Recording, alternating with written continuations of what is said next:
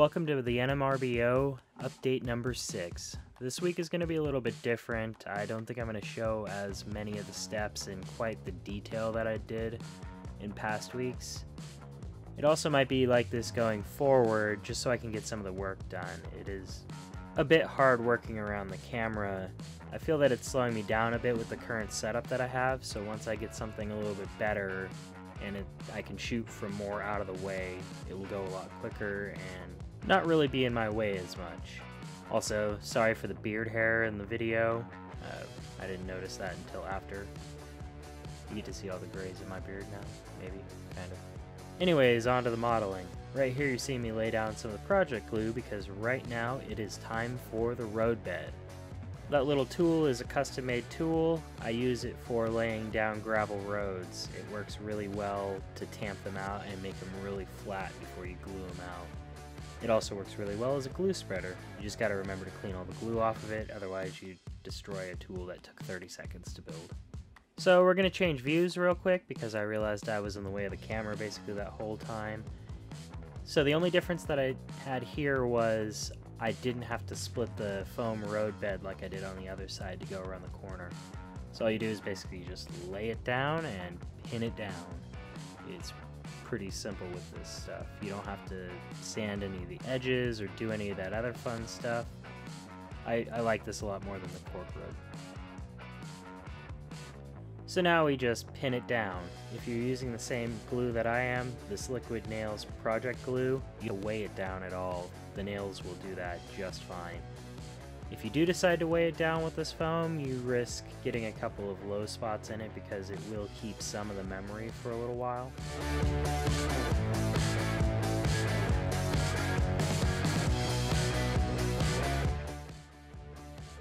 After I laid down the roadbed, I ended up doing the siding after that. This is pretty simple as well. You know, you just cut at an angle, and if there's any gaps in between the foam, that's not going to be a big deal. Once the track is over it, you'll just end up filling it in with ballast. The other thing you can do is you can put a little bit of glue in between there just to take up some of that negative space, but it's not needed.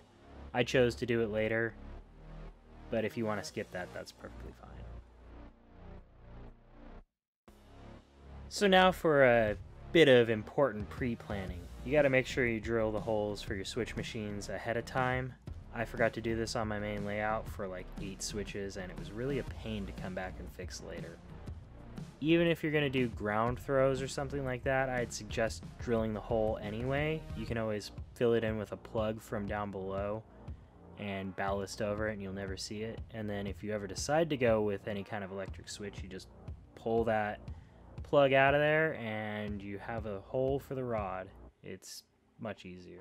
You'd also do a remote throw switch, but yeah, it's up to you. I suggest drilling the hole ahead of time. So here are the switch machines that I use. They're the Walther's switch machines with the built-in decoders.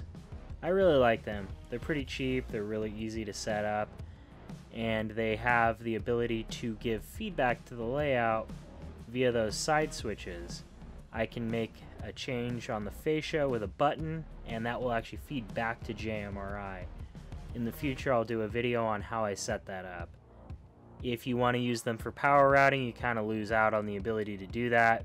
You just kind of got to decide what you want.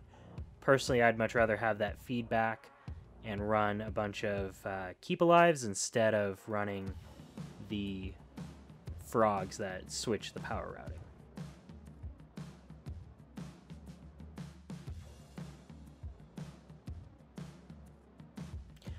So now to lay the track. I'm going to show you a real quick tip. If you're using the N-scale rail joiners on HO, I suggest you save a little bit of old crappy track like this.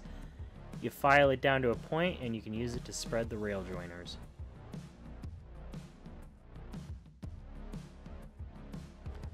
So here I am really sticking to what I said earlier about only showing you the finished parts of most of the steps. You know, whatever. Moving on. I'm gluing down the track right here, and this is a pretty simple step. Once you know where it's going to be, you just put down the glue, stick the track on, put the nails through, and if it's anything like this flex track, it's going to try and flip all over the place. If it's like the micro engineering track, that's not a big deal. It holds its shape really well. So it just kind of depends on what track you're working with. So once you get the track down and where you want it to go, you just kind of nail it in place like I'm about to do here.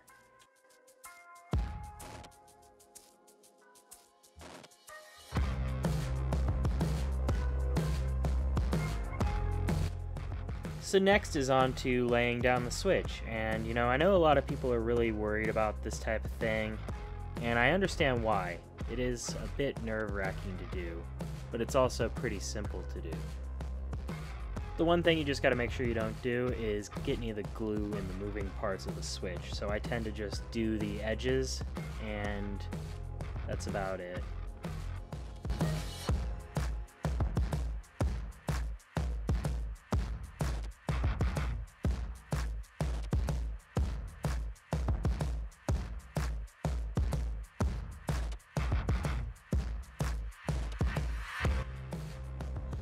So now that everything is glued down, I decided to weight it down.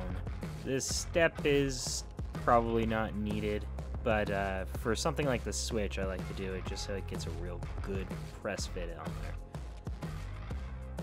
So now, with a little bit of movie magic, I have all the track laid down, and time for a quick roll test, and it rolls really well. So now I'm down to putting ground texturing down. I subscribe to the Luke Towan method of this. Well, actually this is my first time doing it, but it comes out looking really well.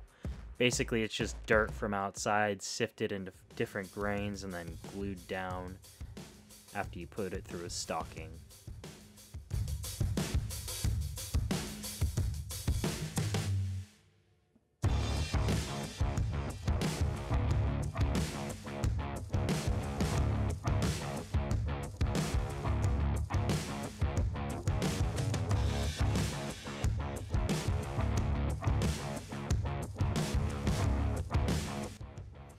So now I'm on to placing trees, and I gotta say, the trees that Walther sent for this are just not that great. They're made by Knock, and they end up looking really fake. Since I have to use a couple of them, I think I'm gonna just figure out how to put them onto this hillside here and have them sticking up over a bunch of super trees or something like that.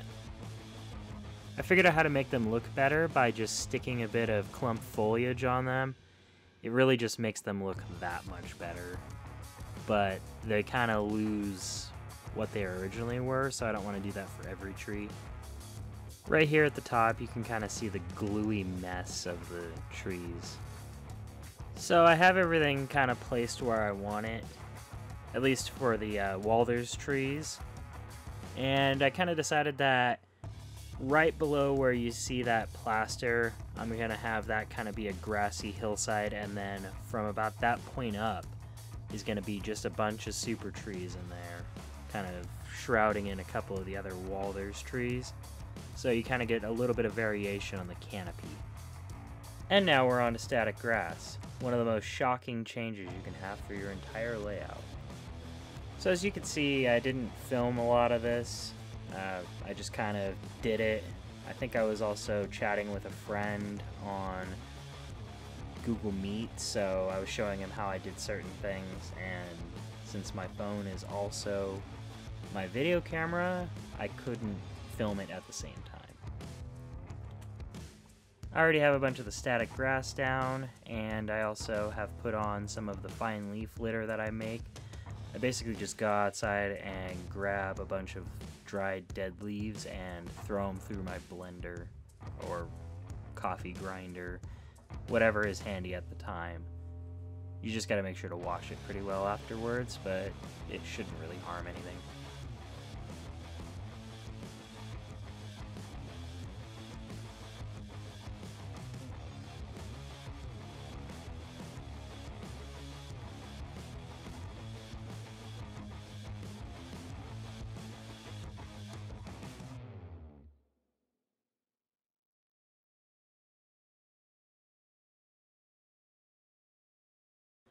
I'm just going to jump forward a bit to where I am at the end of this week. I have the static grass down and a lot of the underbrush done on the hillside.